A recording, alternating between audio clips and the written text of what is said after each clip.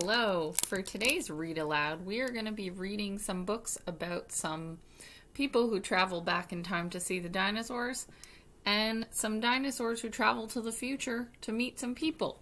So, I think this will be a really fun one. The first book we're going to read is called We're Back! A Dinosaur Story by Hudson Talbott. And this was one of my favorite books when I was a kid. I had a copy of this and I used to read it all the time.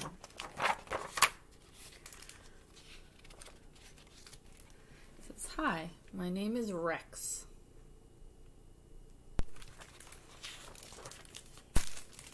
One day, as I was beginning a little afternoon snack, I noticed a small but tasty looking creature approaching me.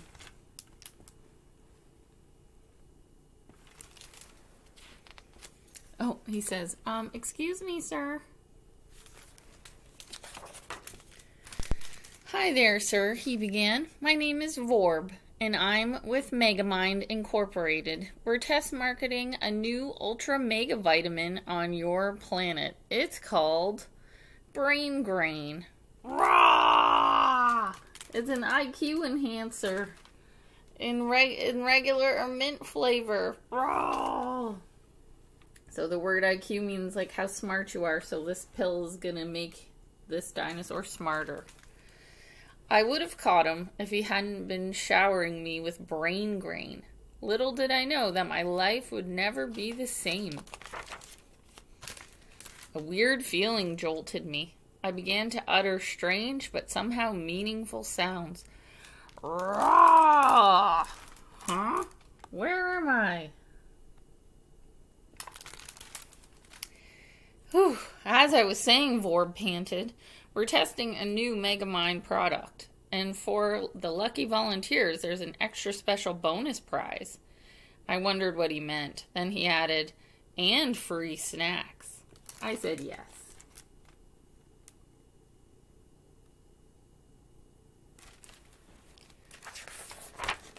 The other folks on board were surprisingly friendly considering my years of terrorizing them. I was amazed at how easily they accepted the new me. It wasn't long before we became a new us.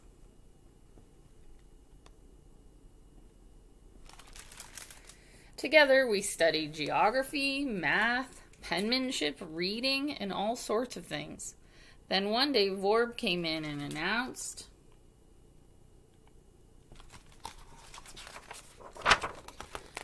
"You've passed. Thanks to you all, our research has been a success, and now for your prize. It's a trip to the 20th century. There you'll meet our favorite contact person, Dr. Miriam Bleep of the Museum of Natural History. What an adventure awaits you. Just getting to the museum should be the thrill of a lifetime." Thrill of a lifetime, I ask. So there is Dr. Miriam Bleep. There is the splashdown point, the Museum of Natural History.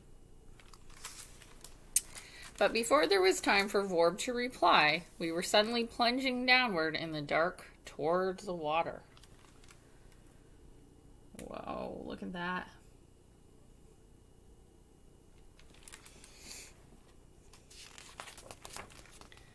We all sat in silence as we putt-putted towards our destiny, wondering what sort of welcome we would receive.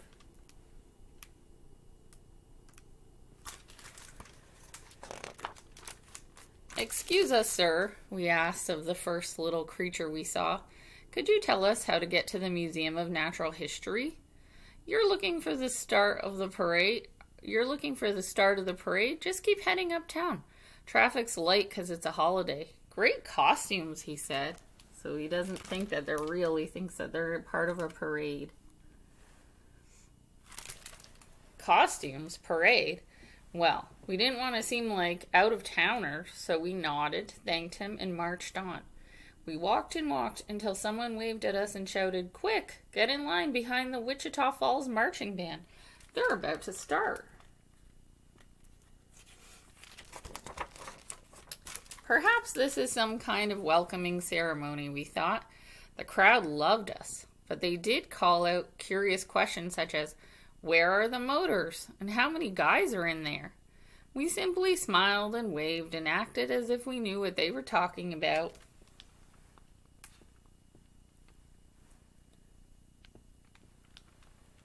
Suddenly, I caught sight of what I thought was a familiar face.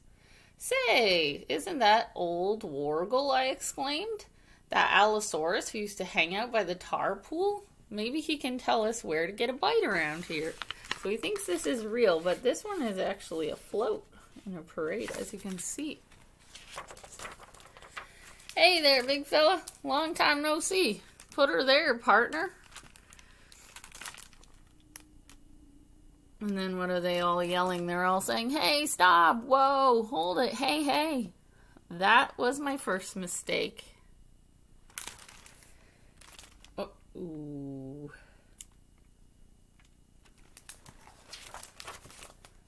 Panic struck. They're on to us, guys. Let's get out of here. I don't get it. Where's Wargle? Head for the museum.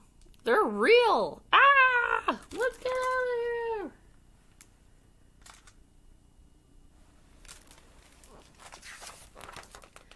Now it's on the front of the newspaper. Monsters hit Midtown. Uh-oh.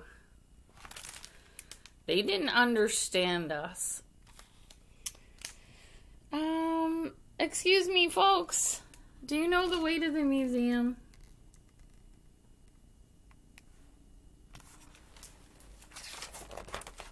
Somehow we found our way to the museum, and not a moment too soon. Dr. Bleep!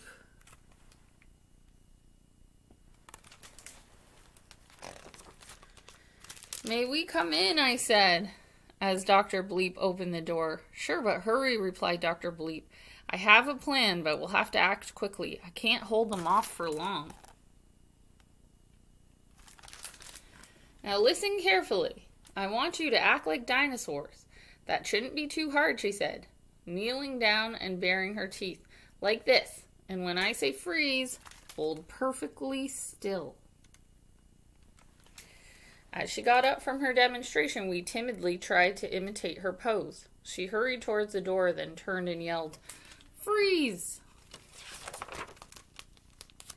The door creaked open, and the stomp of combat boots echoed through the halls. We didn't move a muscle.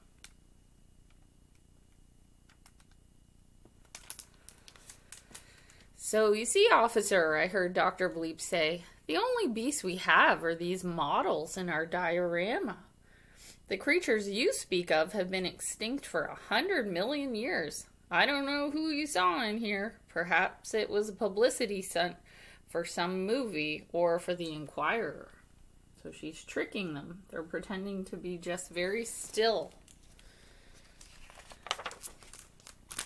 They probably went out this way. Come back and see us again when you have more time. Yes, I'm sure you like dinosaurs. You were only doing your job. I must go now. Goodbye and good luck. Dr. Bleep, I said, thank you for saving us. But is it too late to get out of this bonus prize? Not having a good time, she replied. Aren't you just a little curious about this new world? There's so much to learn from each other if you could stay a while and work with us here at the museum. But you don't have to decide right now. Why don't you sleep on it? We've got your beds all made. After we were settled in, Dr. Bleep opened a book. Once upon a time, she read, in the early Paleozoic era, there was a little trilobite who wanted more than anything to walk on land. Go for it, I muttered. We've come this far. Why not?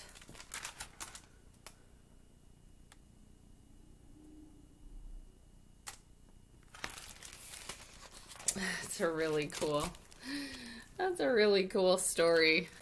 Okay, the next one we're going to read is called Time Train by Paul Fleischman, illustrations by Claire Ewart.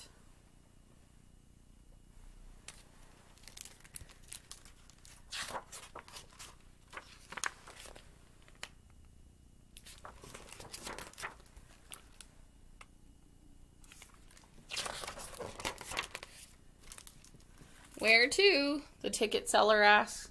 Dinosaur National Monument, Miss Pym, our teacher, replied, in Utah. That'll be gate 44, the Rocky Mountain Limited. The man counted out 8 tickets. What takes you out west? A field trip for spring vacation, I spoke up. We want to learn all about dinosaurs. The man's eyebrows jumped.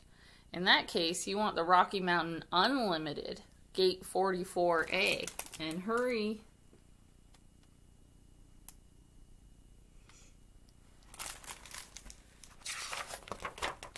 We just made the train as it pulled out of New York. By the time we reached Philadelphia, we knew we were in for an unusual trip. So it's already starting to look like the train is taking them back in time. It's already starting to look like the old days. In Pittsburgh, we picked up some new passengers. Soldiers. In Ohio, Miss Pym demanded to speak to the engineer, but he was busy. So there, look at all the buffalo, and they're not even around anymore. They're mostly extinct. At night, the conductor handed out blankets. In the morning, we noticed that the weather had changed. And what else did they see out the window? A woolly mammoth. Those are also extinct, of course. Dinner that evening was surprisingly good. Whoa! The dinosaur! By the next morning, the weather had warmed up quite a bit.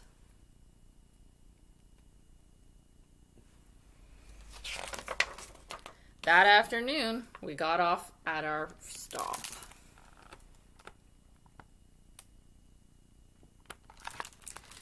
We couldn't find the Green River Motor Lodge, so we settled for a patch of dry ground nearby. It's a dinosaur footprint.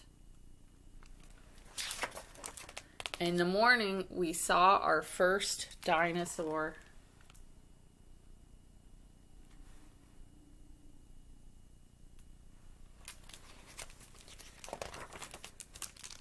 Emily and Alexander decided to do their project on it. The rest of us fixed scrambled egg for breakfast. Look at the size of the egg that they're scrambling. Oh my goodness.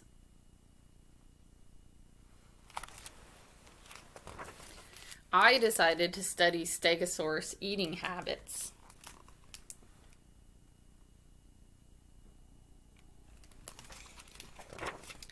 Every afternoon we came back to our camp and went swimming or played ball.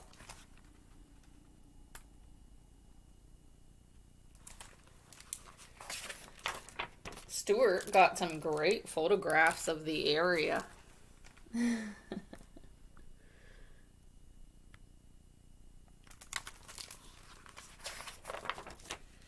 We were having such a good time that we hardly noticed the days passing. Then one morning, Miss Pym heard a whistle.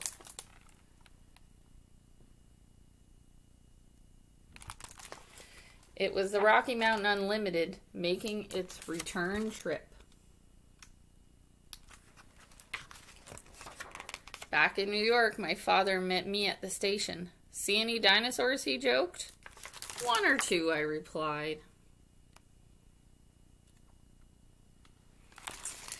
So your activity today is going to be either creative writing or creative drawing, depending on the grade that you're in. So our kinders and some of our students in grade 1 can do it as an art activity.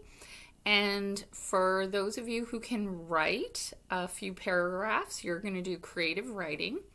So you have 2 choices. You can either write a little story about going back in time and visiting the dinosaurs, or you can write a story about a dinosaurs coming into our time and the things that could happen. So we don't want it to sound just like the books we just read. We want it to be an original story with that as the basis. Now, if you're just drawing, you can draw a picture about either of those things. So one or the other. I'd love to read your short stories or to get a copy of the pictures, so you can always email them to me, and if you want, I can even share them on this page. So I hope you enjoy the dinosaur activity, time traveling, dinosaurs and people, and I can't wait to see what you can come up with for stories and drawings. Have a great day, everybody.